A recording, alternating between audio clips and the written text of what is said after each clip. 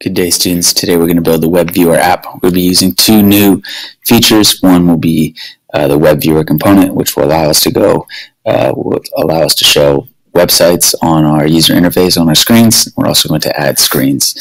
First thing we're going to do is add two new screens. So we'll go to Add Screen, and we need a new screen. We'll call it the Serena screen because we want to make our screens, the names of all of our components, relevant. So we have a Serena screen. We need to add one more screen. This will be the Steph screen. So for our first screen, we'll go back to screen one. This is sort of like our home screen. Something we want to do is the align horizontal. We want to make sure that it's already aligned to center. If it's not already, make sure that it is. Second thing we need is under layout, we need a horizontal arrangement. It should come up here to the top. And we want to change the width to 75%. We need to add two new buttons, so we'll add our first button.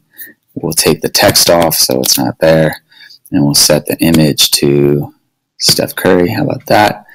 And we want to make sure we name all of our components, give them relevant names, so we'll call this Steph button. And then we'll add another button, drag it over here, remove the text, set the image to Serena, and then we'll rename it the Serena button so that we know which button it is already. The last thing we need to do here is we need to get the Webviewer component. We're going to drag it right in here. Oh, that's not the right component. We need a Webviewer. Click the wrong thing. Okay, so now we have the Webviewer. So we're going to go for each of your screens when you're doing the programming. For the Serena screen, for the Steph screen, you're going to do the exact same thing. So make sure that you align to center, and you drag out go to layout and drag out a horizontal arrangement and put the buttons in and make sure to name the buttons. That's what you have to do for each screen. But for now, I'm just going to show you screen one. I'm going to show you what the programming looks like. So when we have, first of all, so say our Serena button is pressed, we want something very specific to happen. We want to open a new screen. So we can find that here under Control, open another screen, and then we have to add in a text block to identify which screen we want. And this screen, obviously, we want it to be the Serena screen. It has to be spelled exactly the same way with the same capitalizations. Also, we're going to want, just duplicate this a fast way. For the Steph button, we want this to go to the Steph screen. Okay. So that's how we do our home screen. I actually want to do one other thing with you today. So I'm going to show you how to do some blocks on the Serena and Steph screen. So I am going to go to the Serena screen, and I'm going to go back to the designer, and I'm going to build it real fast just because I need to show you a couple things. So I've got the horizontal arrangement. I want it center. Okay, we want the screen. We need this centered. And then in the horizontal arrangement, I need two buttons. So I'm going to do this real fast. So we're going to lose that. And we're going to put in Steph. Okay. And we got to add one more button in here. Okay, there. Flip them around. Okay. We're going to lose the text there. We're going to call this we're going to add Serena, and we need to rename our buttons, but this time the buttons are going to be named a little differently because it's a different page. So this is going to be Steph button 1, and we'll rename this one Serena button 2, Serena 1, so we know which ones we're talking about.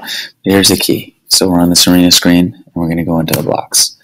This time, when our Serena button is pressed, you know what? I forgot one thing. We need to also add the Webviewer. Sorry about that. Okay, so this time when the Serena button is pressed, it's Serena button 1. Instead of opening another screen, we're going to call the Webviewer. And we're going to add a URL, a very specific URL in a text block.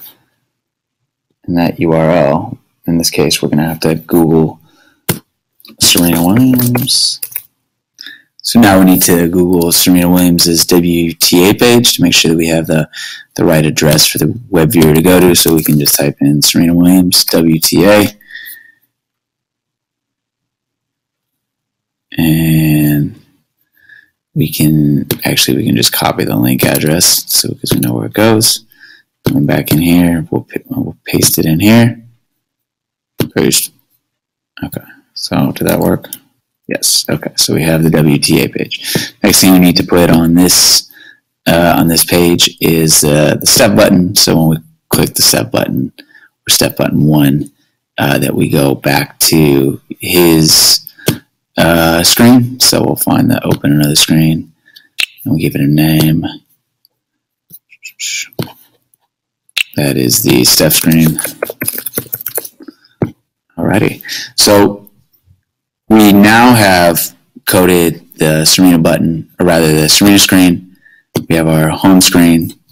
It's been coded. The very last thing you need to do is you need to do the step screen, the user interface, and then program the blocks so that when you click the step button, it goes to his NBA.com page, which you can very easily Google Steph Curry NBA.com.